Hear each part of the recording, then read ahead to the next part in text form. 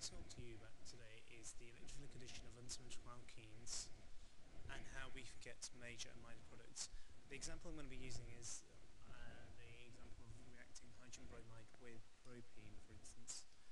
And we can, in this reaction, have two products. This is an electrophilic addition reaction over here. And if we were to draw the mechanism in here, that would be a delta negative, because we know that bromine is more electronegative than the hydrogen there, and we would get the double bond opening, and these electrons would go to the bromine group there. Okay, and we would form an intermediate. We could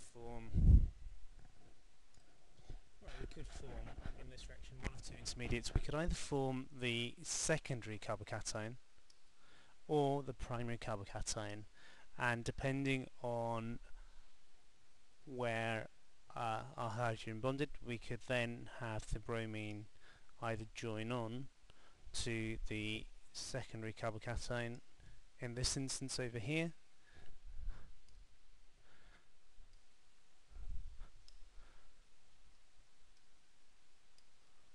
to form the major product, or we could have the bromine join on onto the primary carbocation to form the minor product, being the minor product.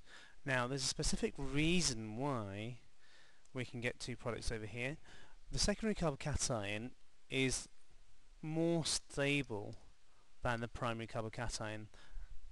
That's because you've only got one carbon here which is inducing or pushing its electrons. If you've got a methyl group over here, or a carbon or big group here, big groups tend to push their electrons onto the carbon or the carbocation to stabilize that positive charge that it had. Similarly over here, what we've got over here are two groups which are pushing their electrons onto what was the secondary carbocation, stabilizing what was a positive charge. Therefore, the order of stability is tertiaries are greater than secondaries, which are greater than primaries. More of this product would form because it goes via the secondary carbocation, and less of this product would form, hence the terminology major product and minor product.